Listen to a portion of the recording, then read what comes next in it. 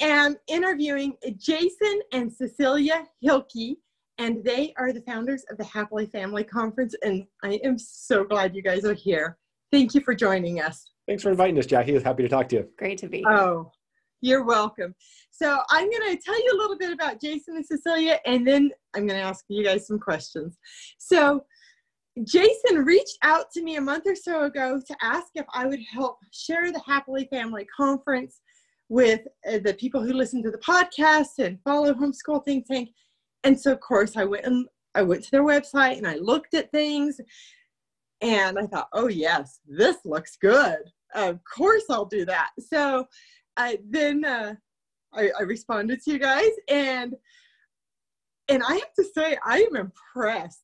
You have 500,000 people attending this conference.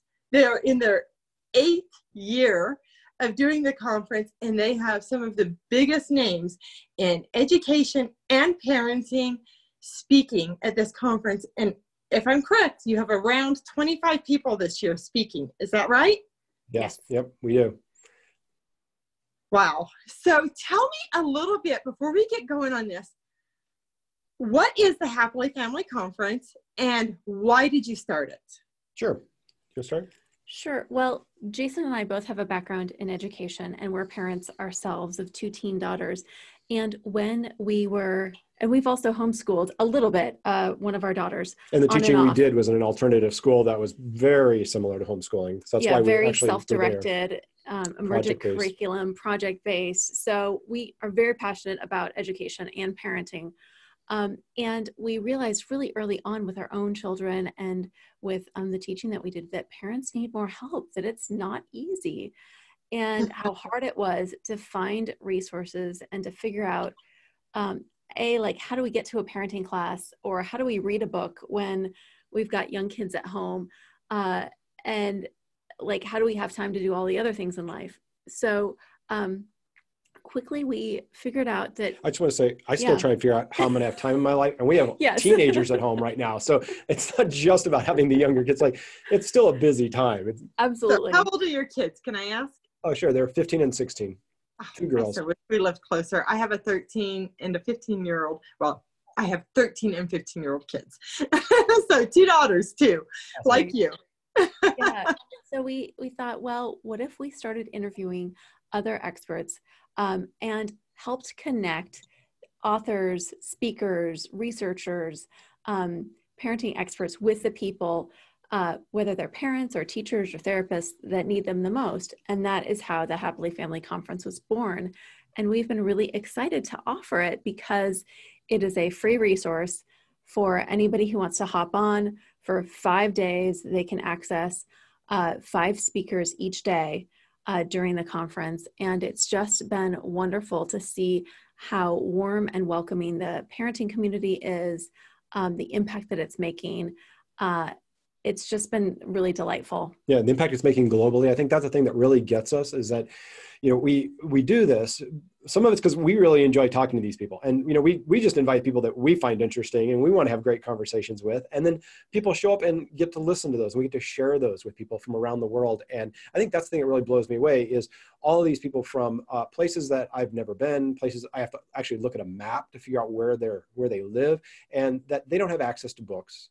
They don't have access to speakers. They don't have access to training materials or even classes. And so they use this free resource as a way to grow personally and professionally. And it's an honor to be able to share that, and also to be lifting up these people, these authors, these experts that are in the conference, and lifting them up and exposing them to an audience that they may not necessarily be able to reach all the time. You guys, I think what you're doing is awesome. I'm nearly speechless here, and I'm very impressed with what you're doing. So I know one of the speakers that you have, I'm actually taking a course from her right now, and I had the pleasure of interviewing her a few months ago, Dana Abraham, and I have to admit, I've done almost all of the course, like listened to it all, but I barely made a dent in the actual implementation. But it's still, to me, when I learn from people and I take these courses, it's not a one and done deal. I go back and I re-listen. Some of the videos I've listened to multiple times, but I will re-listen and re-listen over months and even years, because, or reread a book, because it really is so helpful to me. And I think that there's probably a lot that I'm going to want to re-listen to later from your speakers. So I'm impressed with Dana Abraham, and I was just exposed to her in August. I had the pleasure of seeing her speak on stage in Canada, and I'm genuinely just blown away by her work and her reach. And I know she really markets to parents with high needs kids, and I have a child who has some serious struggles, and that's, I took her course for two reasons. One is to help my own family. And number two is, if I'm going to help share what you're doing, I really want to feel so good about what you're doing. And I have to say, I feel so good about that. So to me, like, I have that just enough familiarity with Dana. I'm like, oh, wow, you guys have amazing people. And I know some of your names. So like, people are going to know some of the names here. So I'm looking one of the at things my I just say about Dana. Go ahead. We're interviewing Dana again, and this time we actually are talking with Dana and Jason, her husband. And although this conference is, we call it mindful parenting for high needs kids, and that's the main theme of it. And high needs kids can be anything, right? Like there's many kids that at different times in their lives can have high needs, and and the material that we cover, in particular, like with Jason and Dana Abraham, we're talking about how to parent with a partner and how they have done it, how they have figured that out, the challenges that they had in the process, how they kept on board, how they, Jason came from a different background than Dana did, and how did they figure that out? And that's one of the most common things we hear from parents is like, how do I bring my partner on board? They don't understand what I'm doing. How do they be a part of this, and how do I include them? And so we talk about that in that interview in particular, but each interview has its own variety and its own topic. So I just wanted to comment about Dana and Jason, because that's a little bit of a different interview than what we've done with a lot of them. So I encourage people to check that one out. And they're free. Like Cecilia said, they're free for these 5 days. And if people want to go back and re-listen to them, after the 5 days, they can buy the recordings. And so we offer the recordings at a discount during the conference. So you can buy them and you can go back and re-listen to all 25 anytime for the lifetime. I'm pretty sure I will be buying the recording. So because like I said, I go back and I really do re-listen to things that are so helpful to me. If you were to look at and track what I did, sometimes you'd be like, boy, this lady's sort of slow. Yeah, I don't think that at all. I think it's really important. I often go back and reread and re-listen too, because my kids are at different developmental stages, and the stuff that I needed to hear 6 months or 2 years ago is different than what I needed to hear now. So sometimes it's almost like listening to a different podcast or listening to reading a different book, because kids change so much, and I change in my own understanding and my awareness and my ability to regulate my emotions. So so I think it's really important that we give ourselves the freedom to go back and to review things. Absolutely. And I find that when I do re-listen, it's so funny how your mind just automatically gravitates to what you need in that moment. You just zone out all the other things that you didn't really need, but then you listen to it later and you're like, I don't remember hearing that part. But it jumps out at you because that's what you need right now. So exactly. Tell me, who are some of the other speakers, and tell me about them, and any of them homeschooling families, or have they? Sure. Let me just highlight the homeschooling. I'm looking at the list here because I can't keep track of all 25. We've done this so many times. We have like over 200 interviews, having done this for, this is our 8th conference. So I have trouble keeping track of everyone we've got here. I want to just highlight the homeschooling families or experts in particular for your audience. Dr. Peter Gray should be a familiar name. He's done a bunch of work with the Alliance for Self-Directed Education, and I wrote the book Free to Learn. And so we interviewed him. We also interviewed Iris Chen, who your audience might not be familiar with. She is a Chinese American mother who leads a movement called Untigering. And she's also an unschooling mom. So she has a very special story about how she's untigering her kids and really even taking another step, giving them a lot of freedom and a lot of autonomy with their education. So she's great. Dana, you already mentioned. So at least, and we have also been very deeply involved in education and done a little bit of homeschooling our kids too. So at least those four. And we talk specifically about it with them, but any speaker, pretty much, I would say, it applies to homeschooling, because homeschooling is a lot about relationship with our kids. And so it's really hard to be homeschooling and to just set aside the parenting relationship and be like, oh yeah, I'm just a teacher. That can be difficult to do. And so it's really about relationship. And that is so much of what Happily Family is about, but it's also about what this conference is about, is how to put that relationship first, how to maintain that relationship when you're dealing with the tough stuff, or when you're just dealing with day to day. There's some themes that we talk about throughout this conference. We talk about, on the first day, we're talking about mindful parenting and looking at the bigger picture. On the second day, we're talking about being the adult you want your child to become. So that's yes. That we need to I thought about doing a podcast about this, but go ahead. Yeah. And we have people like Kim John Payne that are part of that, Dr. Lynetta Willis, Kelly Brogan, Dr. Susan Pollack. And then on day 3, we have self-regulation of emotions and screens. Our favorite topic, technology, because it's in all of our lives and it's a challenge. There's a lot of challenges around that. So we're talking to people that you may know, like Dr. Laura Markham. We're talking to Suzanne McDonald Tucker from Generation Mindful, Dr. Stuart Schenker. Anyhow, and then on day 4, we've got toddlers and teens, how to thrive while growing up. And day 5 is practical tools for everyday life. And I would say that that's not just for day 5, but each of the sessions, each of these interviews that we do, we really want to make sure that it's practical, that people are having, they're having this opportunity to listen to these conversations, but they're getting something really practical out of it. They leave those interviews and they're like, oh, that's something I can put into my life. That's something that I can do. And our idea is not to make it more stuff for us to do as parents and homeschoolers. The list is endless. In fact, we talk about this in several interviews, is what can we do to just simplify? And what are the things that we can put into place so that we're not constantly just adding on to our to-do list? So we talk about that in the conference, and hopefully it gives some ease and some generosity to ourselves in those interviews. Yes. Wow. So I am so excited about this.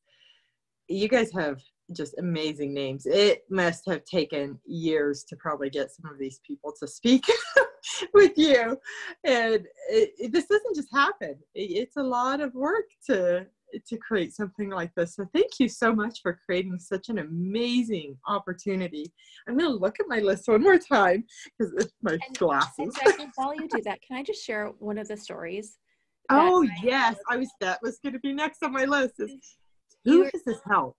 Sure. You thank us for doing this. And yet it's because we hear back from parents the difference that it makes that we keep on hosting these conferences. And I will never forget, we heard from a mom, the very first conference that we did. And she said, I'm a homeschooling mom and I am listening to this conference.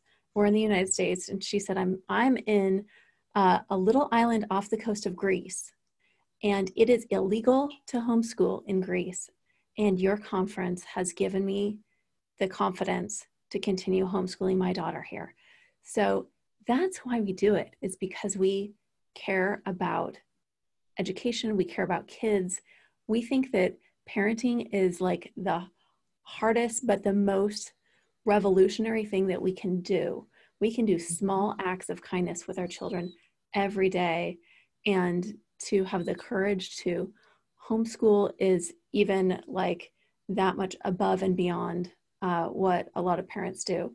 So I have so much respect for your community, for the work that they do, how it is not easy, and how we hope that one of these, at least one of these interviews, makes the job a little lighter, a little easier, more fun. And so we're happy to extend invitations to your community and anyone else who's interested. It's like we just sort of set the table and we just invite people to show up. And, the reason it can be successful is because of the people that show up for it. And there's kind of two components to the conference. There's the interviews that, you can watch every day. They're on the website. And there's a Facebook group that is a community. And that's, I know last time I checked, there's like 22,000 people that are in this Facebook group that just are constantly supporting one another. It's like, it's so active, I can barely keep up with what people post and how they're responding to each other. And they just find a community of like-minded people inside that group, and especially during the conference, but even outside the conference. And so I would encourage people, if you come to the conference, also go check out the Facebook group. You'll get a link to it, and just, support other people and be supported in there, because that's what really makes this the place that we really like to see. And, this is the table we set, and we're just, we appreciate other people showing up for it. I'm so grateful. I want to speak about your Facebook group for a moment. So this is sort of funny. I was barely even on social media 2 years ago. You could hardly find me. And now I'm all over the place. But I have found a lot of value in some of these Facebook groups. And it's really helpful. But I can tell you, so I didn't know you guys were doing a Facebook group. So I've actually already shared with some of the people in HomeSchool ThinkTank that we were going to do a watch party. So if you have families, especially homeschool families who don't do Facebook, they're welcome to come to HomeSchool ThinkTank and join us for the watch party, because we have our own platform, our own membership too. And so I still have to figure out some of this stuff. I don't know if that we'll be able to stream, but we'll be able to watch it on your stuff, but still be like commenting over inside HomeSchool ThinkTank. And then we have a HomeSchool ThinkTank friends group too, where I figured we'd do some watch parties from there from it as well. But clearly I'm going to be in yours too. I'm like, how am I going to be in all the watch parties at once? I don't know, but I'm going to figure this out, because this is sort of cool. And I'm glad that you have this. So thank you for providing that group for people. And yeah, I'm just excited about it. So I guess that's probably about it here. Is there anything else that you want? Oh, I know. When is it? When is it? Tell us when it is. Good question. That's Starts January 23rd. Yep, it's 23rd to the 27th. Each day, 5 different speakers, and it's free for those 5 days. So I encourage you to sign up early. We actually give some sneak peeks. If you sign up early to it, we'll give you some sneak peeks beforehand, so you can sort of see what's coming, maybe see. Sometimes we put up past conferences, some interviews from them, but it's during the 23rd through the 27th. And yeah, watch parties are something people do, not just virtually. We have people around the world that do it in person. Like there's schools who they'll reserve the library and they'll just open it up to parents during like an evening to just watch and discuss one of the interviews. And then I'm talking to our local librarian. I'm calling her. She's great. They'll actually buy the recordings, and then what they'll do after the conference is over is have that same kind of a watch party in person. So they'll like maybe have parents over to their house, or maybe the school over at the school, and they'll just watch one interview, and then they have a discussion about it. And so that's one of the things about the recordings is we encourage people to get a group together in person to watch a recording, and so someone buy it and then get together in person and watch it together as a group, because that's where real community is created, is having that shared experience, and being in person is a great way to do that. Oh, Jason, I'm doing this, and I'm going to encourage people in our community to do this as well. Thank you for that idea.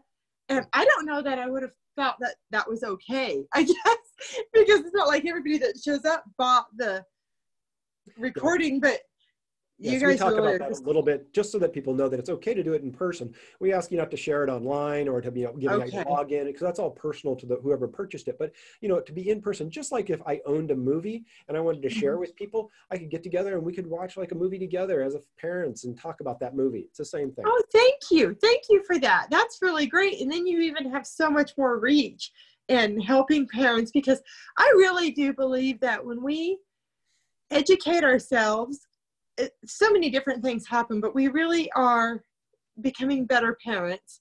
But our children are seeing us learn too. So we're modeling that behavior, because my kids know. They actually make fun of me. I listen to so many podcasts. I love podcasts. And as I started creating Homeschool Think Tank early on, I realized that I needed to work on my own emotions and my own mental game, because I thought, boy, if I sort of wear my emotions on my sleeve, I think, like many women do. And I thought, if I need to toughen up a little bit. And now I don't think I needed to toughen up. I just needed to have more awareness and have better skills. Let's put it that way. So, I thought, if I don't do this, I won't be cut out to lead the community that I want to lead.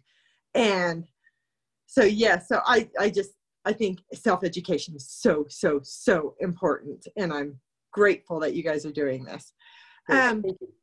And I just think that is the work of parenting. What you just described is what, that is the process. That is the journey. Our children provide the curriculum.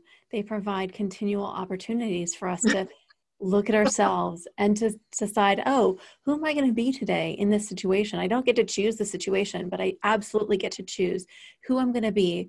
Am I going to be a mom that has some regulated emotions? Am I going to be a mom that is like a hot mess and kind of like spews everything over everyone?